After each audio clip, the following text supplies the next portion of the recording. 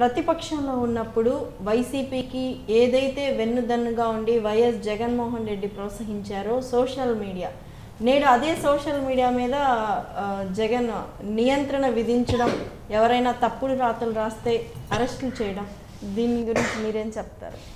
Social మీడియాలో అసలే మరి ముఖ్యంగా మీరు చూడాల్సింది ఇక్కడ ఎల్లో మీడియాలో ఉన్నది లేనట్లు, లేనిది ఉన్నది. అంటే రాజుని కింకరుని చేస్తారు, కింకరుని రాజుని చేస్తారు.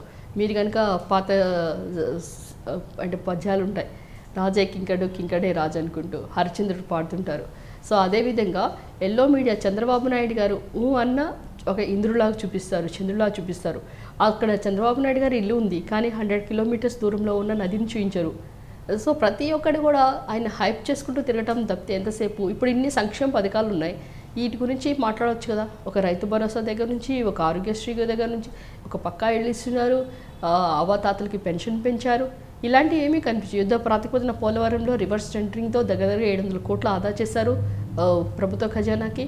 తర్వాత ఇంకా మిగతా చూస్తుంటే మద్యపాన నిషేధం అన్నీ కూడా సక్రమంగా జరుగుతున్నాయి. తర్వాత గవర్నమెంట్ ఆధ్వర్యంలోనే ఏపీ బెవరేజెస్ అండ్ కార్పొరేషన్లోనే ఇవన్నీ నడుస్తున్నాయి. ఇవి ఏమీ జరుగుతున్నాయి ఇవన్నీ చెప్పుకుంటే, ఇప్పుడు నేను చెప్పాను ఆల్రెడీ అక్టోబర్ 1 నుంచి చూసుకుంటే దగ్గరగా 5-6 పథకాలు ఉన్నాయి. వీటన్నిటి గురించి మాట్లాడకుండా ఎంతసేపు. మీడియా అంటే ఎలా ఉండాలి, తన యొక్క గురుతర బాధ్యత, మన మంచితనాన్ని ఇక్కడ గవర్నమెంట్కి అండాదండిగా ఉండి చేసిన పనులు ప్రజల్లోకి తీసుకెళ్ళాలి తప్పితే, వాళ్ళు ఎలా ఉందంటే వాళ్ళు సృష్టిస్తున్నవి ఒక ఉన్నవి లేనిగా చూపిస్తే ప్రజలకి కన్ఫ్యూషన్లో క్రియేట్ అని చెప్తే, అసలు ప్రజావేదికనే తీసుకోండి. ప్రజావేదిక అసలు ప్రైవేట్ భూమిలో కట్టాలా, లేకపోతే ప్రజావేదిక అది గవర్నమెంట్ ల్యాండ్, ఇప్పుడు ఎంఆర్ఓ ఆఫీస్ కానివ్వండి, పోలీస్ స్టేషన్ మన గవర్నమెంట్ ల్యాండ్లో కడతామా, ప్రైవేట్ ల్యాండ్లో కడతామా? ఒక రైతుని ఆదరాబాదరిగా ఆయనకు ఖాళీ చేయించి అందులో ప్రభుత్వ ధనంతో 9 కోట్లు వెచ్చించి ఆయన ఇంటి పక్కన అక్రమ ప్రజావేదిక కట్టించి దాన్ని వీళ్ళు హైప్ చేసుకుంటూ ఏదో దాన్ని కూలగడుతున్నారనుకుంటూ సంకేతాలు ఎలా వెళ్తాయి? సో ఇది ఎల్లో మీడియా అనేది వాళ్ళు ఊహాగానాలు మానుకోవాలి.